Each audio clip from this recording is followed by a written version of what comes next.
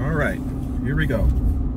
Germs in 3, 2, 1. Hello, this is Eugene. Welcome to another episode of Teachers Driving Home. Today, we'd like to talk to you about germs.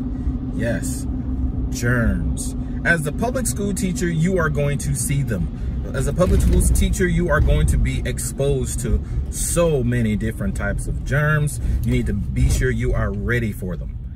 Hand sanitizer, wipes, Kleenex. Make sure they're all together in the same spot. Don't spread them around the classroom. If you got some Kleenex, make sure you have hand sanitizer right next to the Kleenex. Have a hand sanitizer right next to your door as they're on their way out, as they're on their way in. Make sure that those germs don't have a chance coming into your classroom. And if you don't have hand sanitizer and all that, ask your administrators. Ask them. If not, ask your parents. I know the parents. You ask a parent for 1 bottle of hand sanitizer, most likely you're gonna get 3.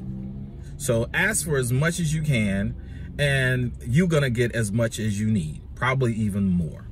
So keep yourself safe, keep yourself healthy. Go to your local pharmacy and find some vitamin C or some type of immune system boosters like Airborne, stuff like that. I don't want to endorse them, but you know, it helps. You can also find the same type of stuff that Airborne has as a generic for your pharmacy. And if you have FSA, it pays for that. It doesn't pay for Airborne, but it does pay for the generic version of it. So do that, stay healthy, because you don't want to be out sick, because every day you're out sick, that's more work you got to do. All right, and that's all I got to say for today. This is Eugene, and thank you for listening to another episode of Teachers Driving Home, reminding you to stay safe and to keep both your eyes on your road to success.